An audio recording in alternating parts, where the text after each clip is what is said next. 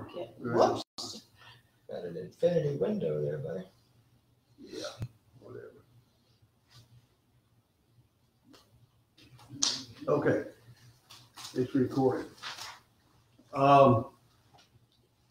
We're talking about the 7 mountains, and these 7 mountains are basically the seven major areas of influence within a nation that determines which way that nation is going to move, whether towards God or towards in a different direction from that. And so we showed a video last week about the beginning of that, how it all got started. And back in the 1950s, so this concept's been going on since the 50s, 30 some years, 40 some years, longer than that. The guy who founded Youth with a Mission, Charles somebody Cunningham, and then the guy that was involved with something else I can't remember, but it didn't show up. And they got together. Well, actually what happened is the Lord gave both of them a vision at the same time about the same thing, and told them that they were supposed to go talk to the other person. And so whenever they did, they found out that what God was saying was in talking about how to reclaim the nation for God, because we've really gotten off on the wrong track, and gave them what later turned out to be a concept, a strategy called the 7 mountains. Now I'm going to start out by showing you well, let me go a different direction here. I'm going to start out by doing what? I'm going to go over here. This guy's name was Lance Wallnau. He is one of the major speakers for this movement. He's quite a guy. He's a Jewish background, and he was a pastor at one time. But anyway, without looking at what's on the screen there, who can tell me what the 7 mountains are? Media and arts and entertainment. Entertainment, government, media, business, economy. What's the other one? Religion. Did you name government? yeah, religion. Yeah, government. Religion, government, education. Yeah, education. And arts and entertainment and so forth. So anyway, and family. Yeah. Family, yeah. Forgot family. Now, one of the ways that this guy, has anybody heard of Kim Clement? In a group like this, somebody's heard of Kim Clement. He was a major prophet in Christendom, particularly among the charismatics and those that believe in prophecy, and a major voice. And this story is told by his secretary. He's now dead. And she was talking to Lance Wallnau, who was telling him about that. You see that a man dropped dead for 40 minutes before he was resuscitated and had a vision of Eden, in which God calls him to government. In the vision, the man sees a great ocean, in the ocean 7 islands, and which grow into mountains. Behind these mountains emerges an even larger mountain, which God says was his mountain. The mountains of culture, and behind it was my kingdom, which is greater than all the kingdoms of this world. The Lord points out to one of the mountains and says, Michael, this is the devil's mountain, and you are to go into it, to this guy who had this vision. And meanwhile, the man's wife began to pray over him, and he came back to life. Lance heard about this message through this guy's secretary. He called the secretary and went and talked to her in particular about it, and she didn't even remember the details of the conversation. And Lance feels as though the angel was talking to him about the details about the 7 mountains. The 7 mountains are 7 spheres of influence, or mind influencers, mind molders of culture, and which mold the way a nation moves and what the interests are. Now, one of the things that we're going to talk about here a little later is that the leaders of a nation are not necessarily the ones that are actually determining the way things go. Instead, it's those people that are influencing them. And so the idea behind taking the 7 mountains for God is that we as Christians need to be involved in these 7 areas: in government, religion, arts and entertainment, media. Of course, we're all involved in the family, government, and so forth. And as we're involved in those areas, and we are people of influence, and if we can get to the point where we have influence with people that are in power, then we can influence them. And later on, I'm going to show you an example of that in the Old Testament. He also talks about sheep and goat nations. The sheep nations being those nations that are not in direct opposition to the word or to the gospel, to the spread of the gospel, to Christendom and so forth, whereas goat nations are those that are directly opposed to Christianity and so forth. And so Christianity is the greatest system for securing domestic tranquility. And any nation that has a Christian worldview has prospered disproportionately to those that don't. And there's some reason for that there. And every nation is either a sheep or a goat nation.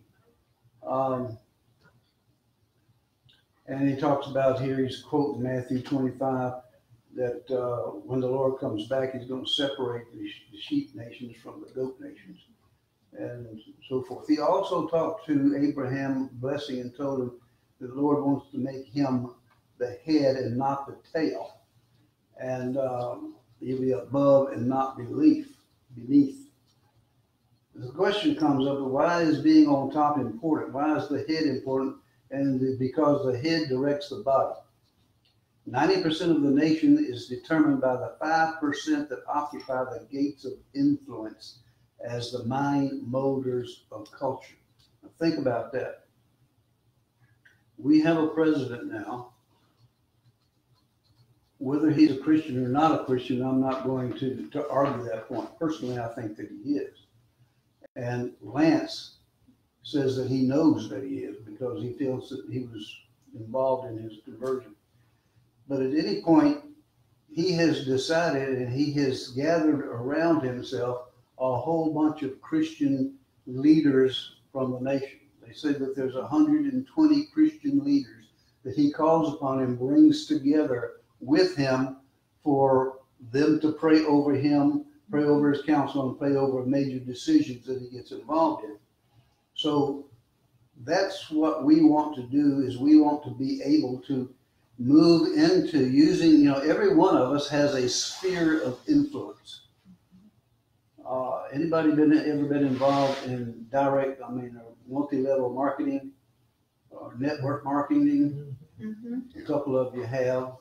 But anyway, the basic idea behind it, if you're involved in that and you're trying to move, the idea is that you have a sphere of influence. And if I'm trying to expand my network, if you will, then I want to approach you and I want to get Bob involved because he has a sphere. And if I can get into his sphere by getting him involved in my program, then I can expand my business and so forth. So the same idea applies to this. We all have a sphere of influence, and we want to use our sphere of influence to influence people for God.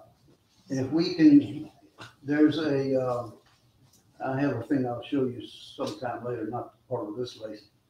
There is, in the scriptures, Jesus talks about, he's sending these guys out, the 70, when he sent them out. 2 by 2. He sent them out, and he told them that when they came into a city, that they were to go to a house and they were to stay there. If they were received by whomever the house they went to. Well, that whole thing has been turned into a principle for discipleship and winning new converts and so forth, called finding the person of peace. And basically what you do, you go into an area and you find somebody who will accept you and invite you into their sphere, and that opens up the sphere, and he's the person of peace that is going to recommend you to his sphere of influence and sort of help you get things established. So that person of peace, if we are involved in trying to move into these 7 mountains, one of the things that we want to do, you take me, for example, I was involved in government for a long time with the military, Department of Defense, and Bob was also. Prior to that, I was involved in private industry. I worked with NASA for a while. And so in that area, I had a sphere of influence. And so I could get involved with people and invite them. Later, when I became a government employee, it was a little more difficult because there are certain constraints as a government employee. But I remember my boss, whenever I was working with NASA out in Houston at the Mission Control Center, I was working for a computer company called Univac. My boss was a Mormon, and he used his sphere of influence and to try to get people interested in the Mormon religion. And he was constantly inviting people to these little meetings. And a large number of the astronauts were Mormon. I didn't realize that, but anyway, Libby and I got invited to a meeting, and at which this Mormon, this astronaut was going to be speaking. I was interested in hearing the astronaut speak. So we went there, and after we had our luncheon or whatever it was, I don't remember exactly, this guy gets up to speak, and he starts talking about how Mormonism got started. He started talking about how when Jesus left the earth and went up, that he didn't really go up to heaven. Instead, he came to the Americas. And when he came to the Americas, the Indians and so forth, they recognized him as being some divine divinity. And there are a lot of caves. And he showed pictures of all these caves with these drawings in these caves of a fair-skinned person with a halo around his head that all these natives and so forth were worshiping. And, it caused you to think, but the point that I'm trying to make here is he was talking about this was a sphere of influence. Mm-hmm. And because this person was in that sphere, he could invite others in and influence them for whatever purpose he wanted to. And then we also see that one of the purposes of being a head and not was to be able to bless all nations. That was one of the reasons that the Lord gave Abraham favor and told him he was going to be the head and not the tail, was because that would put him in a position to bless all nations. Now, we see in Luke 4 where the devil takes Jesus up to the top of the mountain and says, jump off of this place, and all that kind of stuff. And the Lord's going to help you. And he says, but I will. He showed him the earth in a moment of time and told him, I will give all this authority to you if you kneel down and bow your head to me. Jews didn't do that, as we know. But the question comes up is, who would say Satan give the nations of the world to? And if you look into it, Satan gives the nations of the world to the kings of the world. Says that there are principalities, and so princes and principalities of the air and so forth. Satan is giving the world and authority to rule the earth to his minions who will follow him and so forth. And these guys are the kings of the world. These kings are decision makers and influence shapers. He gives that Satan to that authority to those who are antagonistic to Christ. These people are anti-Christ. And nations that function in that way are these goat nations that we're talking about.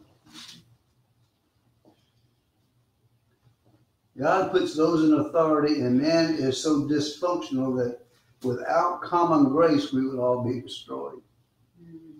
Because we're so dysfunctional. Some of the greatest political leaders, kings, were not overt Christians. such as Winston Churchill, Abraham Lincoln, etc. Influence, shaping, and decision making are done by the people in power, but oftentimes the people influenced those are more strategic than the strategic maker. Anybody remember Ahithophel? Remember when David was kicked out of Jerusalem by his son Absalom? Uh-huh. And Absalom's goal was to kill David and take over the kingdom. And David had an advisor that had been with him for years and was truly anointed of the Lord. He was sort of a seer, and he was really anointed of the Lord. Well, for some reason, he got to the point where he despised David. And when Absalom came along, Ahithophel went and joined himself to Absalom. And when the word of that came back to David, David had a friend named Hushai. Is that the right spelling of it? Hushai. And Hushai, David told Hushai to go to Absalom and to undermine whatever Ahithophel said. So he went there, and Ahithophel told Absalom, the best thing you can do is attack David immediately where he is right now before he can get organized. Well, Hushai stepped in and says, that is excellent advice. You should do exactly that, but the timing is wrong. You should not do it right now. You need to wait a while to do it. Well, Absalom took Hushai's advice instead of Ahithophel's. And Ahithophel felt as though, this is the end of Absalom, because he doesn't follow my advice. My advice was from the wisdom of the Lord. And so Ahithophel went back to his hometown and hung himself. Well, it turns out that Hushai's advice was right, and David was able to rout Absalom, get the kingdom back, and so forth. But the point that I'm trying to make with this story here is who had the most influence over what was going on. It wasn't the decision maker, Absalom. It was his influencers. And he listened to those influencers, Ahithophel and Hushai.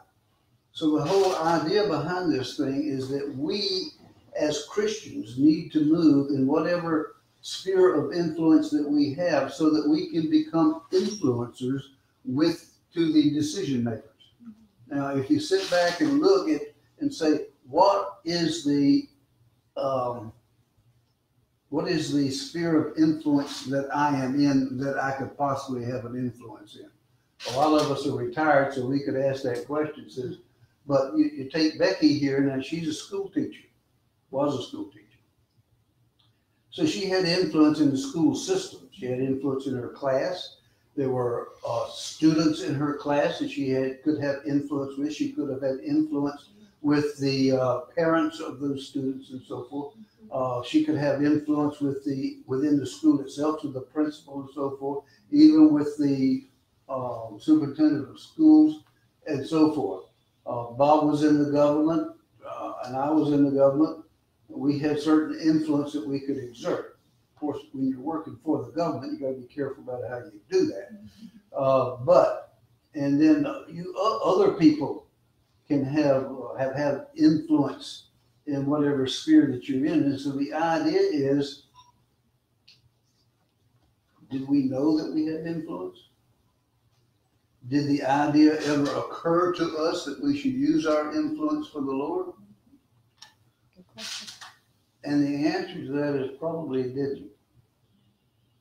And so the whole concept between the seven mountain strategy, before we get to the end, we're going to see a strategy presented as to how we can get into these mountains and win the mountain back for God. Mm-hmm.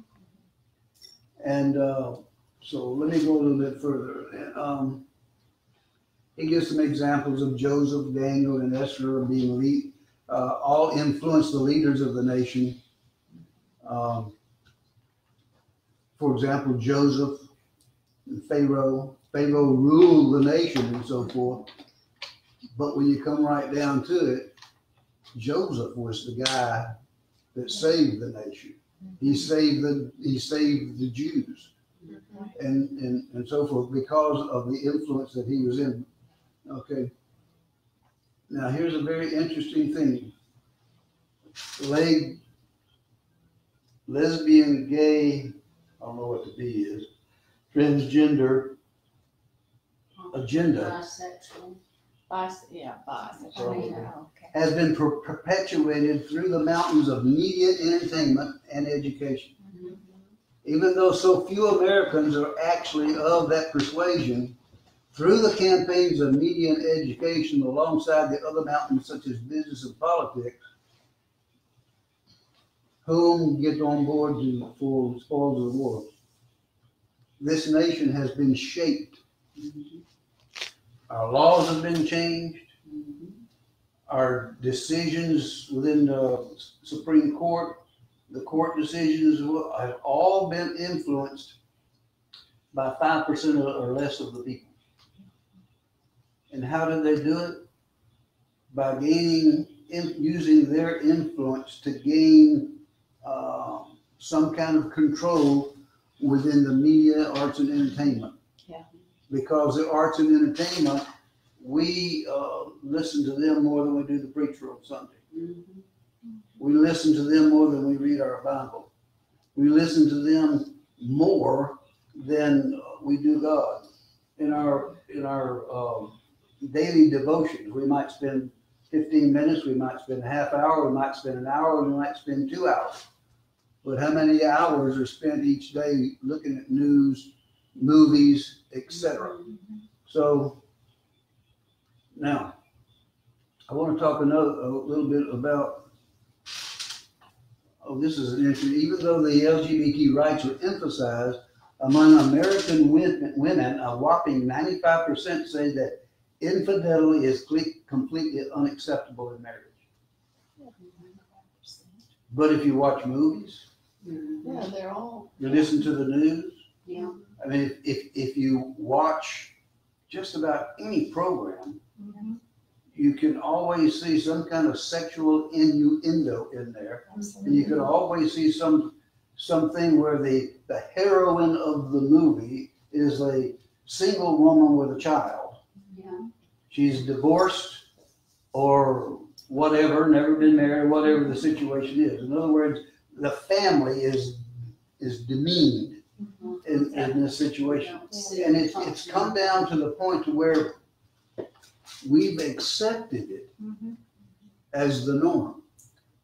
It used to be that within the church, the Christian church, that the vast majority of Christians were, the divorce rate among Christians was less than it was by non-Christians. Today it's about the same. Whether you're Christian or non-Christian, the divorce rate is about the same. Because it's so accepted. I want to talk a little bit about micro churches. I talked about this a little bit last week, and I realized I'm talking more in this review because I got some other things to say than what I did last time. Next thing you do it twice. A micro church. What would you say a micro church is?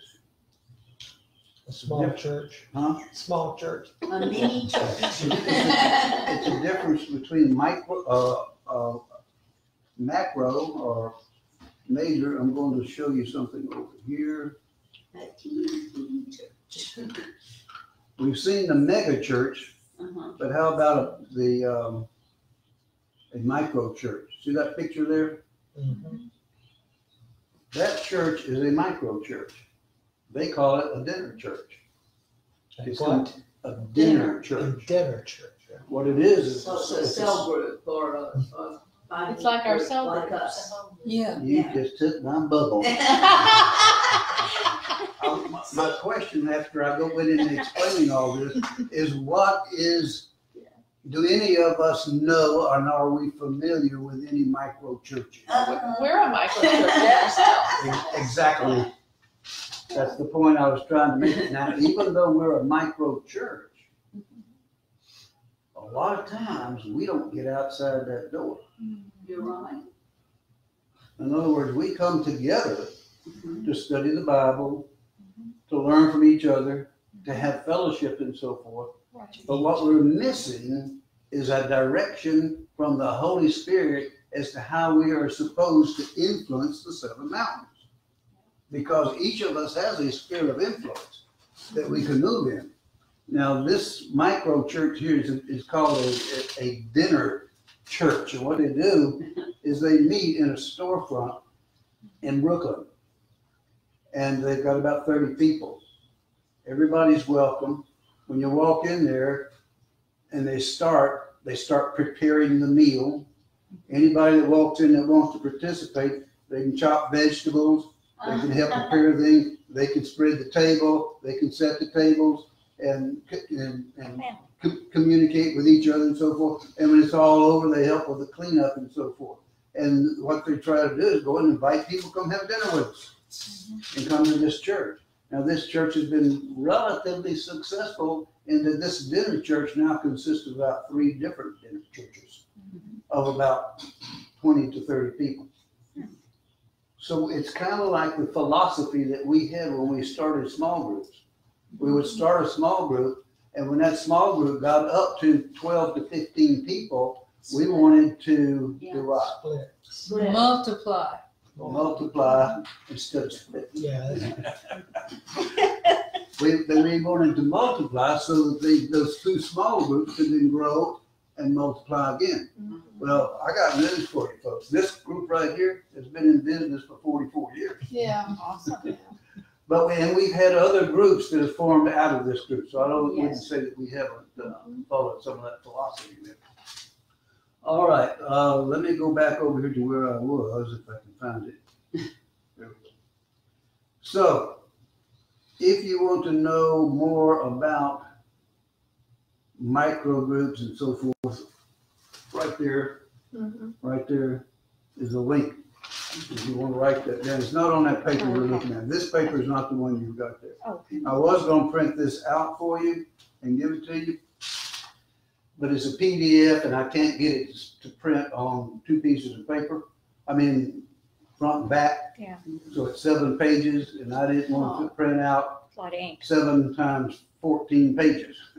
So instead, tonight, before we leave, if everybody will give me your email address and your phone number, of course, a name to go with it, and say that you want it, I will send these to you via a link.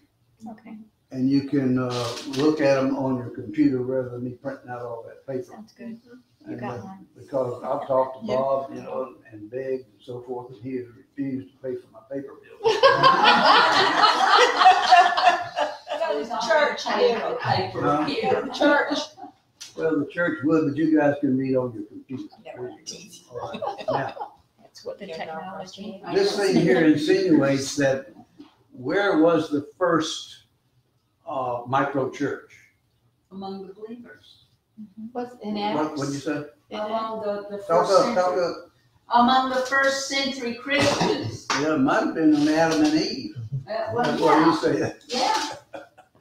They were the first. Huh, Okay. okay, never thought about that. And my question down here, the most prevalent micro church in Christendom today is what? And Pam stole my thunder. Yeah. It's a small group. Now, let's talk about that small group. In China, there are millions of Christians in China that are all underground. And they're in small micro churches. As a matter of fact, we know of one, Buford met her in Israel, one little Chinese woman that she is the pastor over 5,000 Oh, my goodness. Chinese people Wow. that all meet in these little small groups. Awesome. And, so that church is going. Awesome. All right, let me go a little further. He says, what is needed to disciple a nation is a sustained pattern of public persuasion. Now, is that not what has happened with the gay movement Yeah. and the LGBTs and so forth? Is that not what has happened with the, what's that word I'm looking for? Degradation of Christianity in the eyes of the American public? Mhm. It was 50 or so 100 years ago that Christians and Christian morals and standards and so forth were held in high esteem. But today, anything that has to do with Christianity is questioned, and I want to throw it out. This guy suggests that we need believers who are preaching the word overtly. I mean, they're actively out there preaching the word, such as the Dirk Woods of this Oh, world. yeah. Oh, boy. And then if you don't know who that is, he's one of our missionaries. Very He's a outspoken. street preacher. He's a very, very successful. He's got, he started churches in the Philippines and London, and he's now in South Africa. Organization called Arise and Shine, which he founded. And his primary way of getting converts is preaching to gangsters, the downer and outers on the streets. Yeah. He gets converts, and he gets invited into these gangs, and they protect him. They sure do. Been there and done that with him. Say it again. I've been there and done that with him in London and in Johannesburg, South Africa. Yeah. I mean, he can go just about any way he goes, and there you can find gangsters and mobsters and all that kind of stuff, but they protect him. Yes. And it's just quite a thing, because it's definitely a God thing going on there. Yes. Absolutely. Now, I want to show you something very interesting. Before I get into this shadow group, shadow party, I want to show you something else. Does anybody know who, does the name Rothschild mean anything to anybody? Yeah. Sounds familiar. Okay, how many of you know what who the name Rothschild? Hooked to baking, money. Okay, All that. how about Rockefeller? Oh, yeah, money, That oil. means a lot to you. Yeah. All right, I want to show you something over here. Let me go back over to this side of the fence. And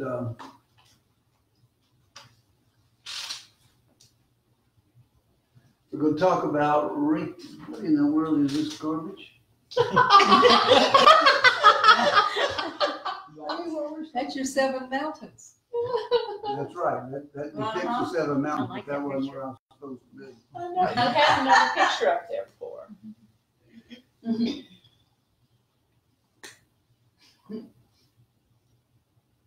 Bob would say, you pointed to the wrong thing. Yes. It's your fault, not Oh, the. yeah, it's definitely my fault. Computer only does what you tell it.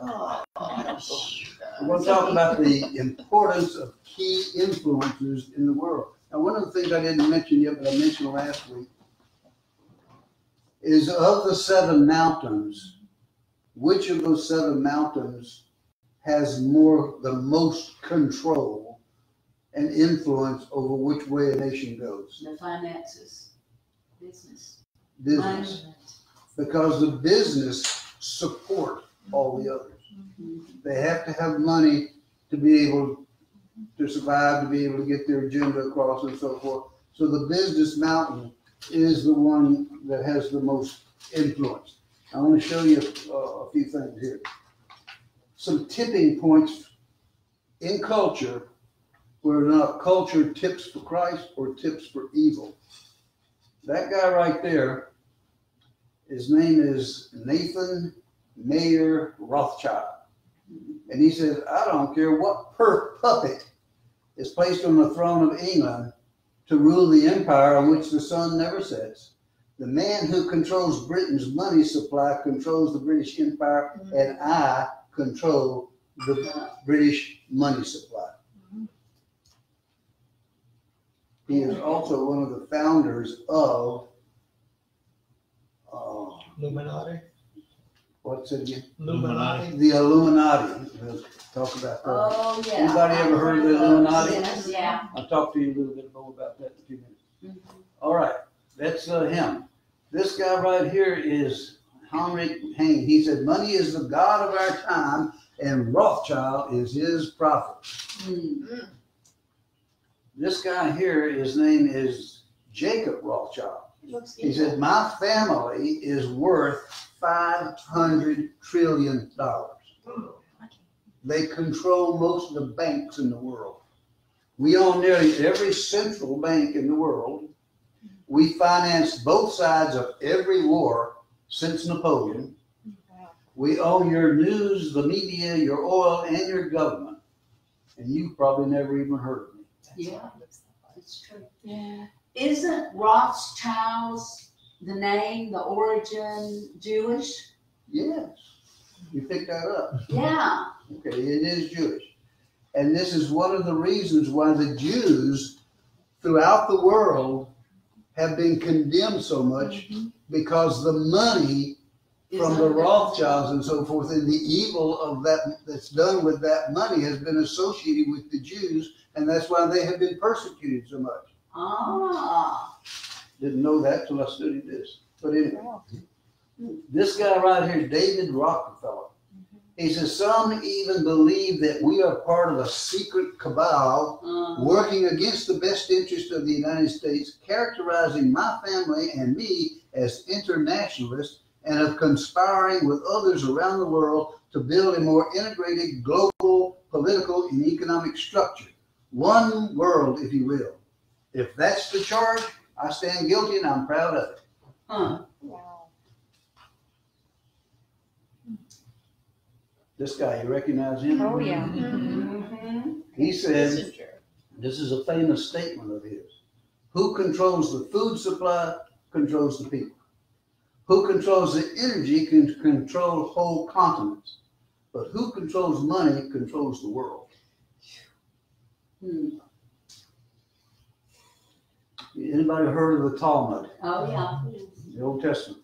Mhm. Is the book of the scribes and the Pharisees. In 1770, Mayor Amschel Rothschild drew up plans for the creation of the Illuminati and entrusted Ashkenaz, whatever Jew, Ashkenazi. Yeah. Adam Wesson, a crypto Jew who was outwardly Roman Catholic, but inwardly wasn't, with its organization and development. Hmm. The Illuminati is to be based upon the teachings of the Talmud, which in turn is the teachings of rabbinical Jews. It was to be called the Illuminati, as this is the Luciferian term, which means keepers of the light. Now, most people, if you mention Illuminati, they don't have any idea what you're talking about. If you talk about what the purpose of it is, they'll laugh in your eyes and in your face, because they don't believe this, what we're talking about. Secret society. Just don't believe that our society is actually being controlled outside of what we know. But there's a good possibility that it may be. This guy right here is James Abram Garfield. He made the same statement, almost. Whoever controls the volume of money in any country is absolute master of all industry and commerce. And when you realize that the entire system is very easily controlled, one way or another, by a few powerful men at the top, you will not have to be told how periods of inflation and depression within a nation originate. And go on. Recognize that guy? Oh, yeah. George Soros has been discipling our nation for years. Now, this guy is he's Greek, and he is a Hungarian. It's probably Greek. It sounds Greek. He has anti-God values, anti-family agendas, more government control, refraining language, progressive movement, anti-Christian messaging, funding hundreds of liberal organizations. Now, one of the things we might be aware of is looking back in what has happened with the election which put Trump in, was that he was financing most of these riots in these cities and so forth. Oh, yeah. It was his money, but they were paying people to go to these cities Yeah. and riot. And they were paying them like $15 an hour plus room and board and all that kind of stuff. Giving them free cell phones and all that other. These guys with money on the wrong side are influencing the direction in which this nation goes. Now, I want to show you, this is the money puppeteer controls America. I'm going to go show you something about that.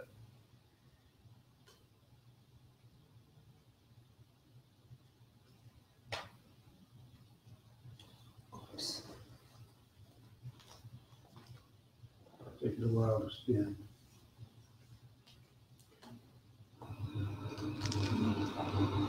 Hello, everybody. Reynolds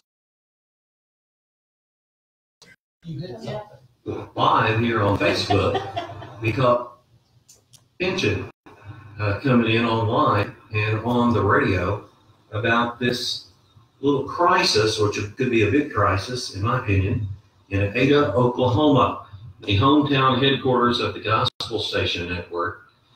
Here's what's going on. They're about to cut that crop. Right. They're about to bring a crane in and literally cut it off.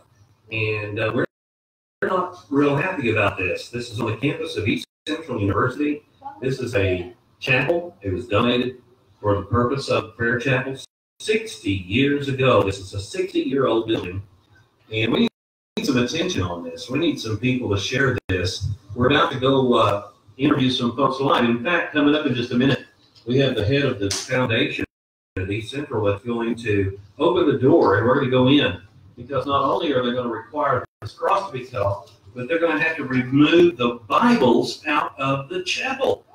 How absurd is this? If you're right now or listening, please share it. Let everybody know this is all that's happening right now, and we really need to get this out far and wide, all of the United States. Please don't stand back and do nothing. Join with us to take action. This is the Boswell Chapel. My name's Randall Christie on the Gospel Station Network. And I'm going to walk over here and show you the plaque on the front of this beautiful historic building. It was donated by the 1957, and then this plaque was placed on the wall to commemorate that contribution. And It all will be You on get there. the idea. Basically, what's going on here is I can't remember the name of that group, the Anti-Christ Christian, ALCU or something like that. ACLU. ACL.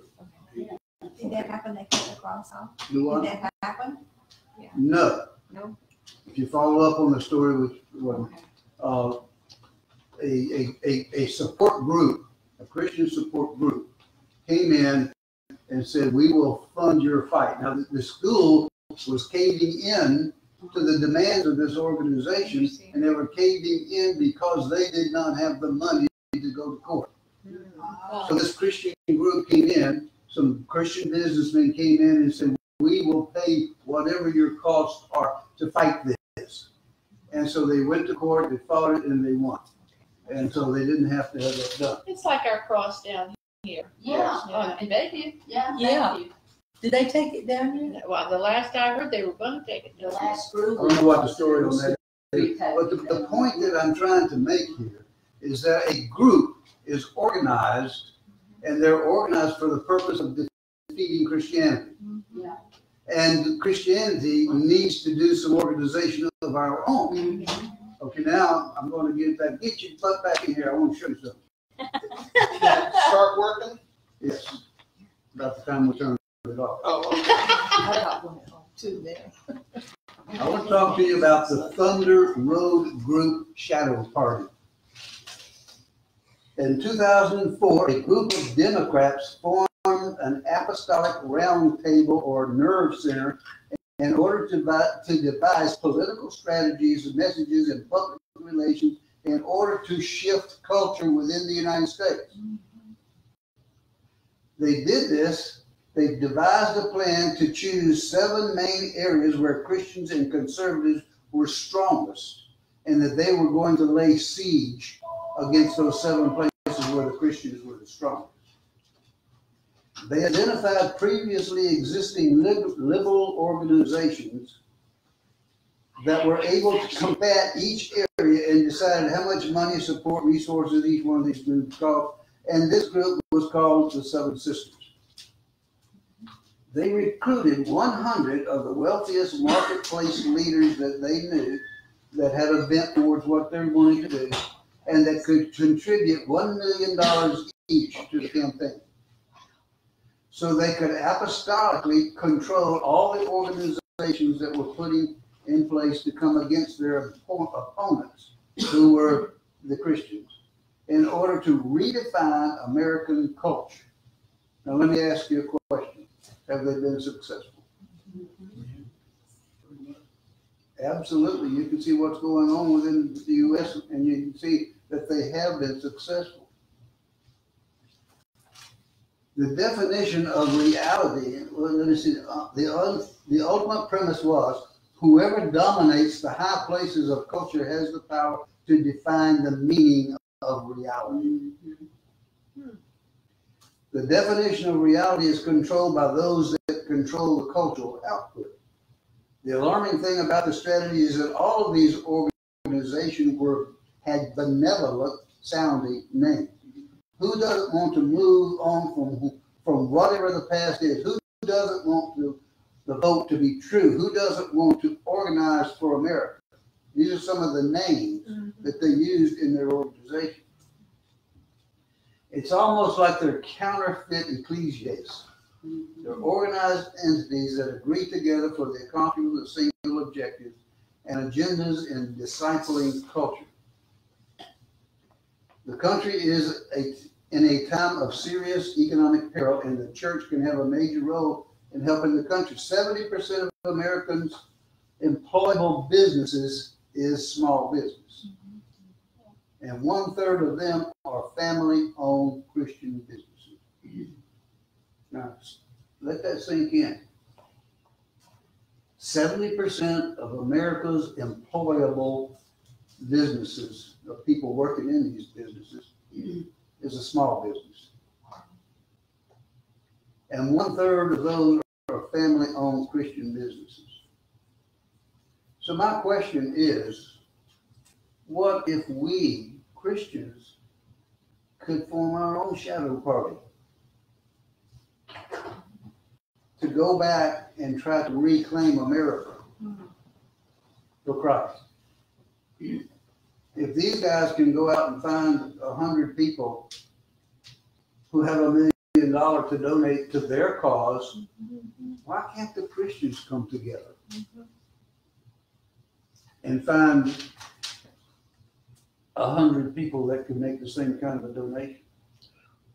If they did, you'd be in direct opposition to George Soros, and he's got more money than you got. But my point is, we aren't even trying, except in a few cases. You take this guy who's, I wish I could remember names. He's on CBN a lot. This attorney. Jay What? Sekulow. Yeah, Jay Sekulow. His organization is there, and they're out fighting for the underdog Christian all the time. And they're using their own money, whatever money they can come up with and so forth. But and this organization that came in to help this Ada church, or this church in Ada, Oklahoma, they came up with money to do that.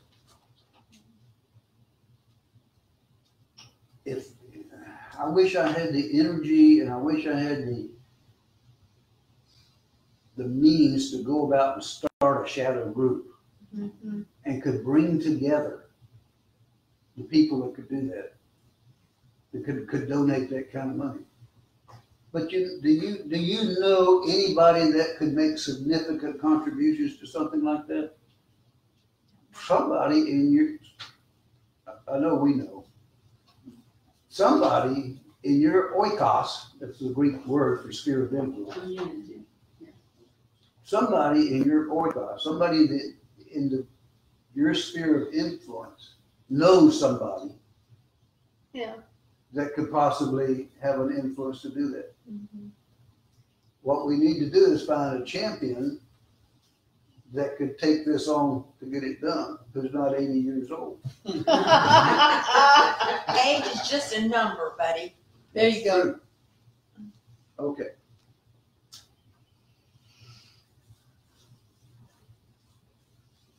It's 7:30. Okay. All right.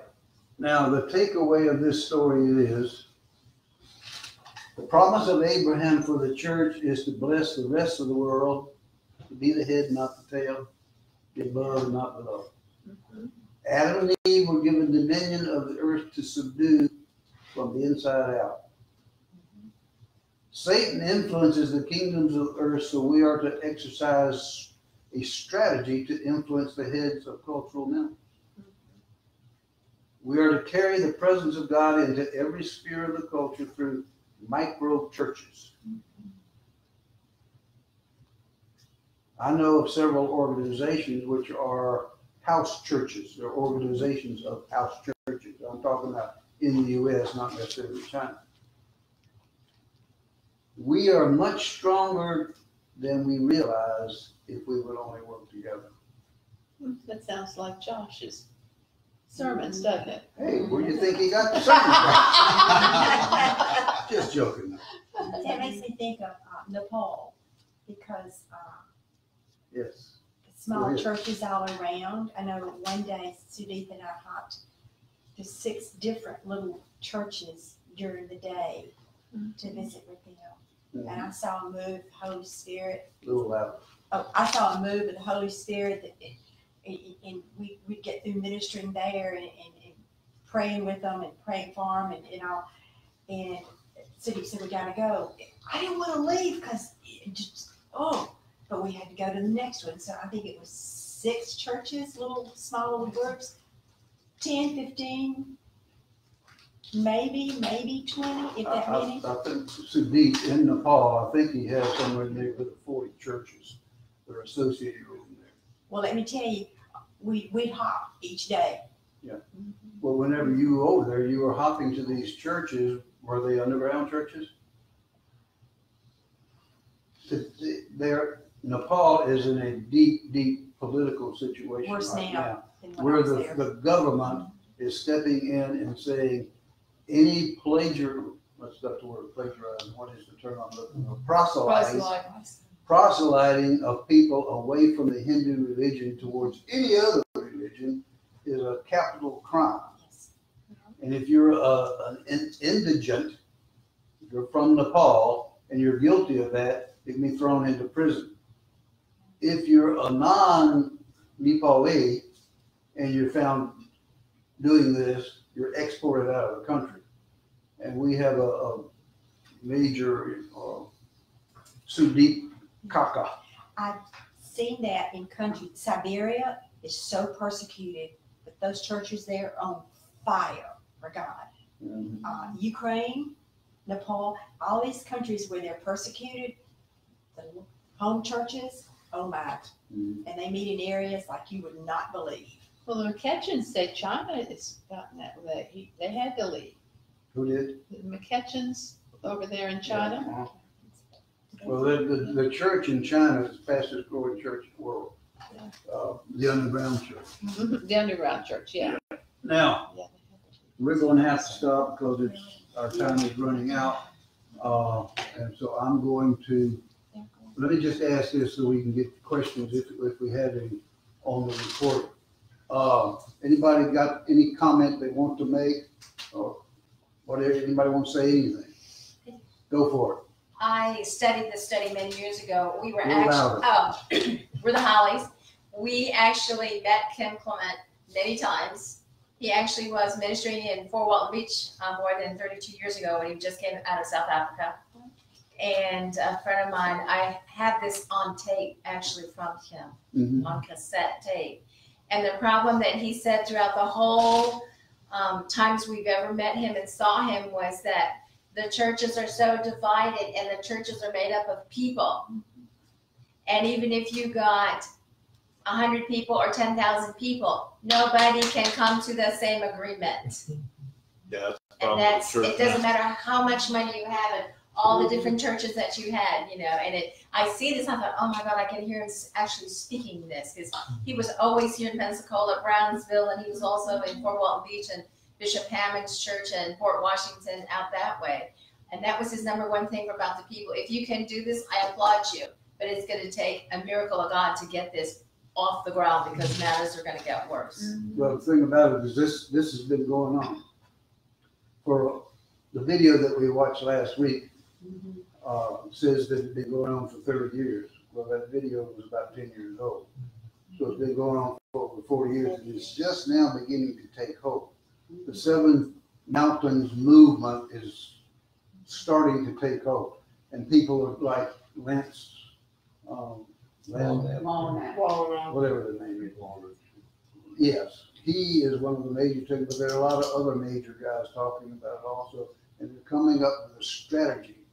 And that strategy, which we will get into before we get to the end of this study, as long as y'all want to keep moving on with it. And, but let me point out this one thing which I did not point out before, which is at the top of your screen up there. The media and entertainment have done more to shape the culture than the church. But the church has TV shows, they have books, and we're the only ones watching ourselves and reading to each other. This is why we have a problem. We're talking to ourselves. Absolutely. The number one movie of last year, the year before, whatever it was The Passion of Christ. That movie made over $500 million. But who watched it? Christians. Mostly Christians. Okay. Anybody else got anything they'd like to say? All right, since nobody's speaking up, We need another Francis Swaggart. Francis Swaggart. Years ago, when she and her husband were at the top of their game, they gave her permission to do a series once a month. And she was very popular among the women's groups to be their speaker. And every conference where she went,